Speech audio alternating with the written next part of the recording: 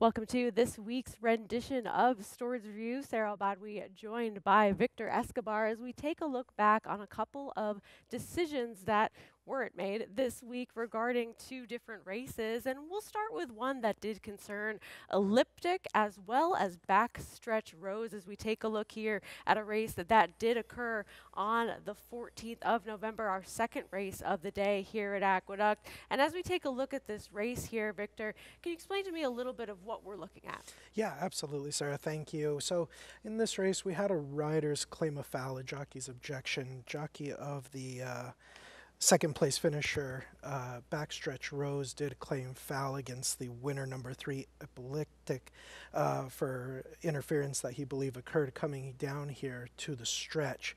So as we go through the pan here, you can certainly see that there is a bit of a shift out from the 3 horse. Now as we go into the head-on, and as we were looking at this, number 7, Backstretch Rose, is going to drift in throughout the stretch run, though slightly. Of course, we can certainly see the horse in the yellow cap there making a big shift out, but as you can see here, number 7 is taking a few steps inward all the same. They come together here, make contact, and then finish out to the wire. So when trying to make a decision as to whether a disqualification is warranted or not, the stewards are asked to consider whether a foul occurred and did that interference cost the horse the opportunity at a better placing. The things that we take into consideration for mitigating circumstances is if the other horse played a part in the interference itself.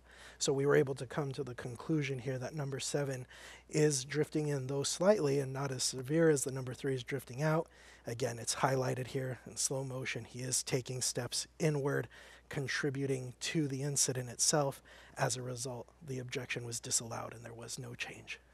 All right, Victor, thank you for walking us through the choice to make no change to the order of finish of that decision. Elliptic, your official winner of that race, Backstretch Rose, ultimately finishing second. As we'll look at another decision or non-decision that did occur this week here at Aqueduct that concerns horses such as Concord Spirit and Hum Stinger, and sort of a similar type of situation here. Victor, what's going on in this race? Yeah, so once again, another rider's claim of foul. The second place finisher, number 5, lodged an objection against the winner for alleged interference down the stretch run.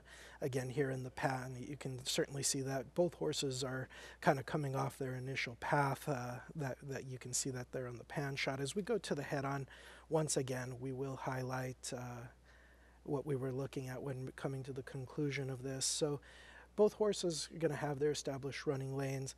Number 7 is going to drift inwards. Again, number 5 is giving himself a little room there on the rail. Right here is going to be first point of contact. Number 7 drifts in slightly.